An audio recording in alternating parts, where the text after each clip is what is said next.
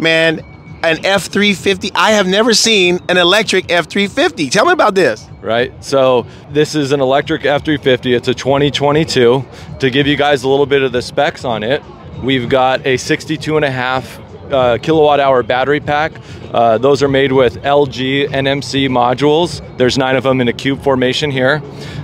We have 125 kilowatt charging rate through our DC fast charger and a 6.6 kilowatt charging rate on our level 2 charger. It currently has 3,300 foot-pounds of torque at the wheels and 300 horsepower. Its towing capacity is up to 27,000 pounds, so a little bit more than the average EV. I was gonna say 27,000 pounds. I mean, you're talking like big diesel numbers now. So, I mean, and 3,300 pound-feet of torque is a mountain. Well, let's go over here and let's look under the hood of this thing here. And so tell me a little bit of what am I looking at in here for the average, you know, person who doesn't know about EVs. What makes this tick? So basically we have the entire battery pack right here, which replaces where the internal combustion engine was. And then we have our power distribution box here, which is all the giant relays and fuses that make the power turn on. Okay. The box in the back. How about this guy? Yeah, the box in the back there is our DC fast charge unit. So that handles all the communication from the vehicle to the infrastructure for your, you know, your Electrify America, your charge points, and all those fast charge stations there. Okay. Now, if I wanted to fast charge this, do I have to open the hood? I mean, how would I actually charge it? It's right up here in the front. It's easy access. So all your charging happens right here. You know, a lot of people say, well, you know, it just seems to take so long to charge your vehicle, but it literally only takes me less than a minute to charge my vehicle, because when I get home at night, I plug the vehicle in, I walk away. When I wake up, the vehicle's charged. So okay, now that's at home, right? Yeah. So at home, you're using the J1772. Correct. All right. Yeah. Now, but that DC fast charging, you're going to use both. And now when you plug that in, and I really like this, it's super easy access, but give me a realistic time. This is a 62 kilowatt pack. Yeah. What would it take to charge, time-wise, to charge, say, 60% of that pack? Well, I'll just tell you 100% of the pack. It's about 30 to 40 minutes to charge the entire battery. 40 minutes? Yeah, at the 125 kilowatt charge rate, yeah. Okay, I know this is a stupid question. Why isn't everybody doing this for a truck? I don't know. And you know, that was the reason why we originally started doing this truck at my previous company, was because we were looking to fill a void. A lot of fleet operators, they were getting mandates from especially the state of California, where they need to be zero emissions by X date, right? But there's just not many OEMs that can build a vehicle with the kind of capacity that this does to meet their needs. So this has a range of about 100 miles. This was built, so it was a purpose-built build. So they said, hey, our average mileage is about 60 miles per day. So that's why we built this pack to this size and everything. Well, it's a truck, so I imagine you could put batteries in the bed, put a false floor over it, reinforce it, still have all your load capacity, and extend that range by another 100 miles. Yeah, we actually did that with another 2020 F-250. We extended the battery pack to 125 kilowatts, giving us about 130 miles of range. At some point, there's a bit of a diminishing return. The more batteries you put in there, the more mass is in the vehicle.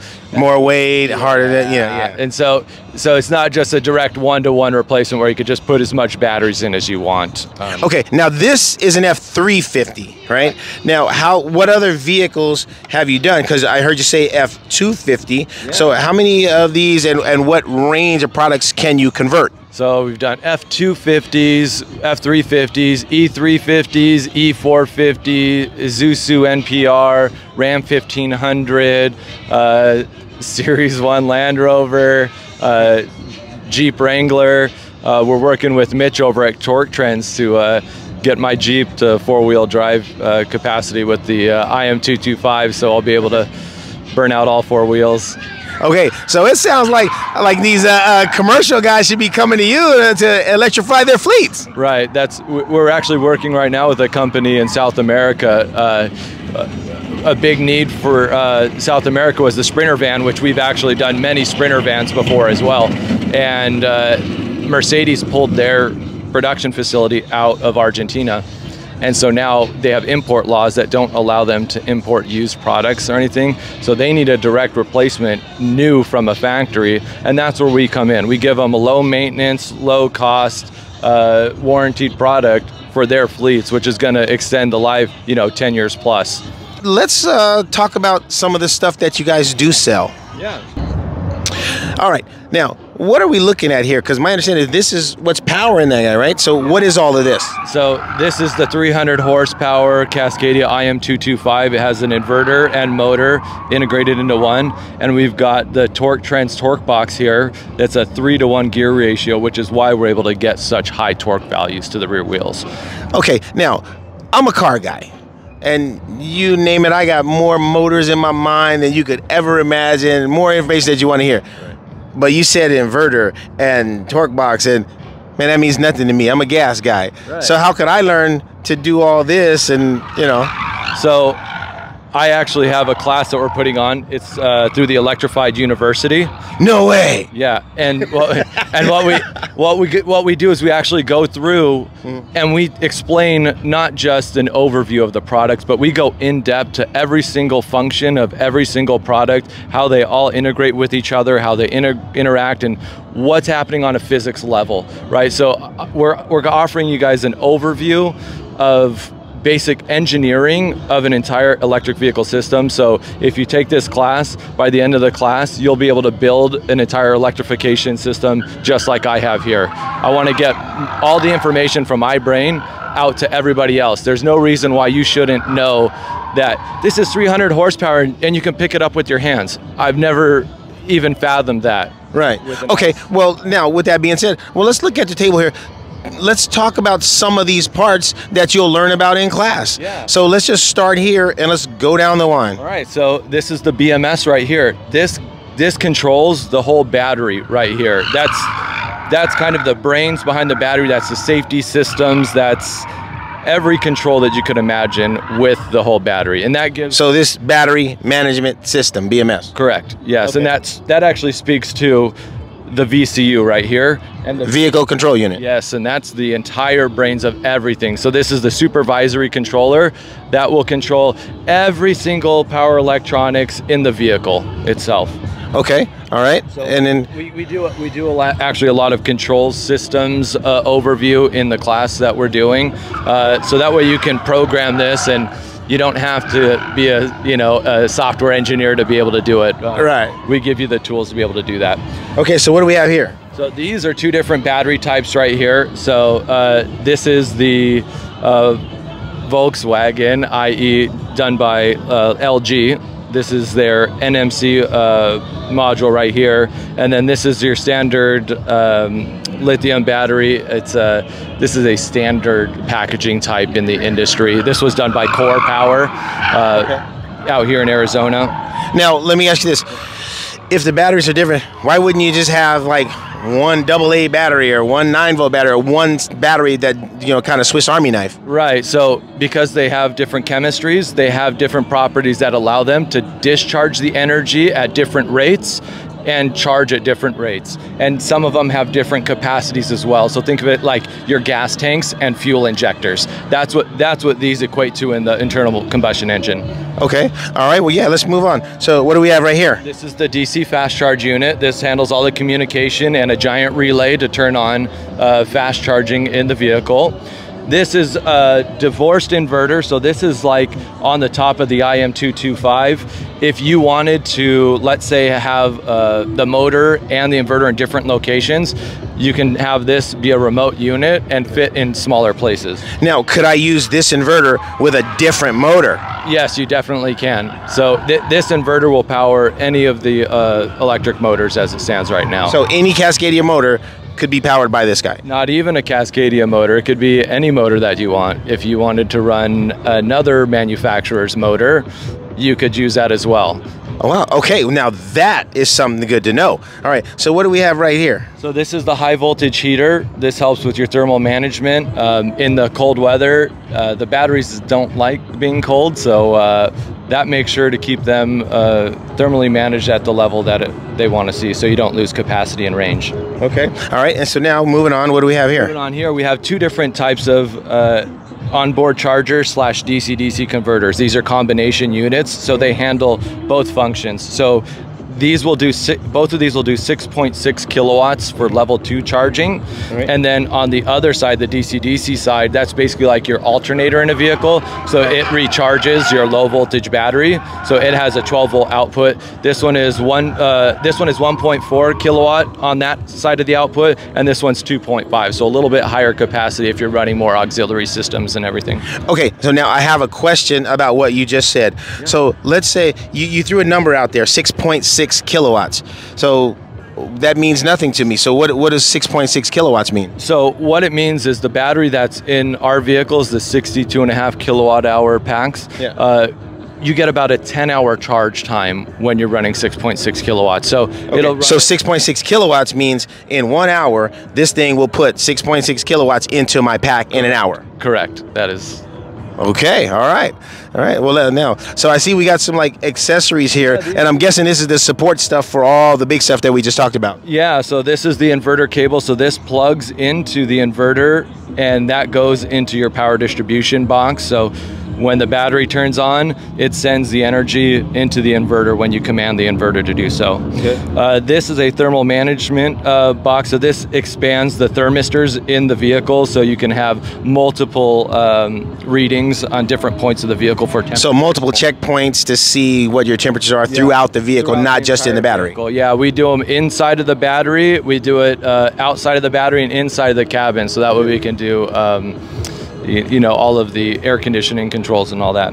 Okay. All right. We have actuators here for the parking pawl on the TorqueTrends TorqueBox right here. Okay. So when we put the vehicle into park, it sends a signal into here, which then actuates that arm and pushes the parking pawl into the motor. Basically, emergency brake, not emergency brake, no. Parking brake. Parking brake. Yeah, it's a physical mechanical gear around the sun gear, and then the pawl goes down onto that, and it physically locks it into place. So you don't have to worry about your vehicle rolling away. Exactly. Okay. All right. What do we got next? Here's the high voltage AC compressor right here. So this does two functions. One, it does cooling inside of the vehicle, your air conditioning in there, and then it also runs in parallel with a heat exchanger that super cools the battery system and the power electronic cooling system. So why would you need to super cool batteries? So when you put 125 kilowatts, you know, through the battery when you're DC fast charging, that's a lot of heat. And so it generates heat when you're charging mostly. Yeah, and discharging as well. And we're out here in Phoenix. You know, we're no stranger to heat out here. That is a true statement. All right, so what we got next here? This is the pump that actually pushes all the fluid through the thermal management system right here. Okay. So we have multiple pumps, and we couple those with multiple valve systems here. So we have an array of different valves that give you different configurations. So if you want to heat some things, cool the other things, it helps optimize the cooling system.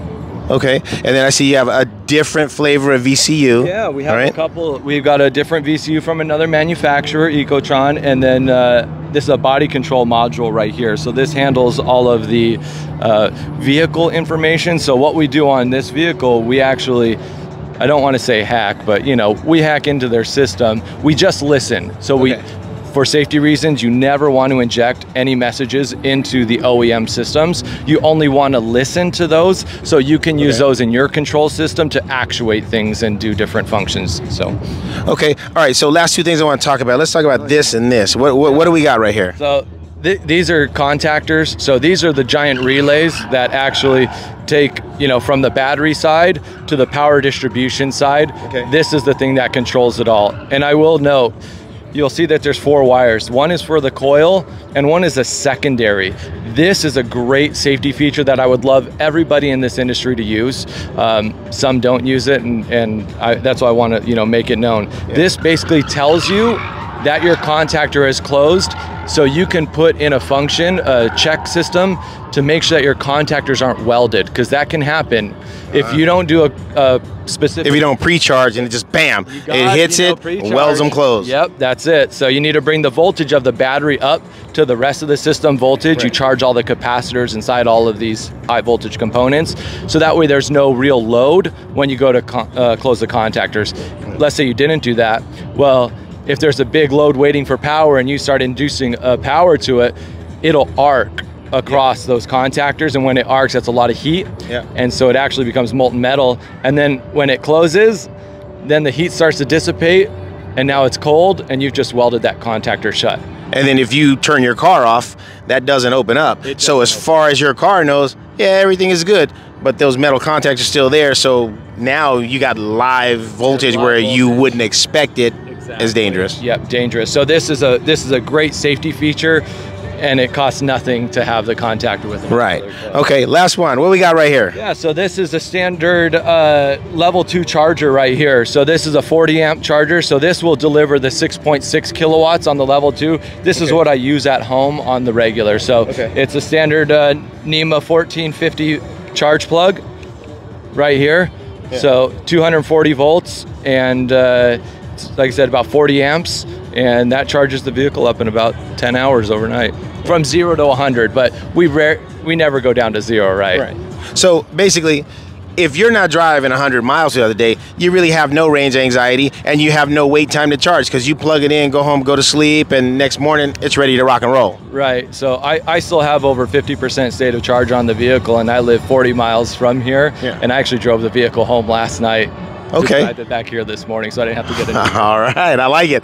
All right, so now, last thing. So if somebody wanted to build one of these, get one of these, buy one of these, how can we contact you, and how can we find out, look more of what you're doing? Yeah, so you can go to preservewatts.com. That's our website. It'll give you lots of information, and you can give me a call. My phone number's on there. My direct line is on there, so I can help explain everything and get you past those hurdles that you might have. All right. Well, hey, next thing we're going to do is maybe on the next video, man, I want to drive one of these things. I want to ride around and see how it handles. Yeah. Hey, thanks for taking the time to talk to me, man. Hey, we'll see you guys next time on Gas and Go with Snow. Snow, thank you very much. The king of the streets got the swagger, oh my. First stop he needs to do with a low rider machine. Cherry red paint, chrome wheels like bling. Snow pulls out his camera, ready to roll. Gas and Go with Snow, time to steal the show.